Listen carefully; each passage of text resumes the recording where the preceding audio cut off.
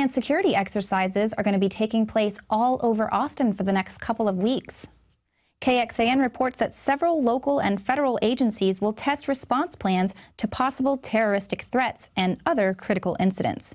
Authorities say you shouldn't be alarmed if you see a big increase in law enforcement officials on Austin's streets. The exercise is meant to ensure various law enforcement agencies are prepared to protect citizens from any type of security threat or incident.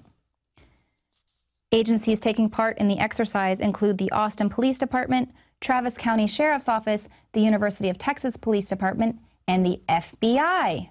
All right, Austinites, well, everyone needs to keep their cameras at the ready. Send us in any footage that you get. We want to see just what kind of terror scenarios these agencies are preparing for.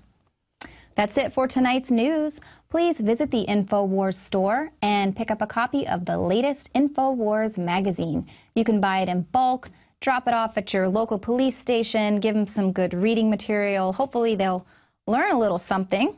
Every time you purchase something from the InfoWars store, you are helping to support this broadcast. All right, well, thank you so much for tuning in tonight. We'll see you here again tomorrow at 7 p.m. Central. For the InfoWars Nightly News, I'm Leanne McAdoo.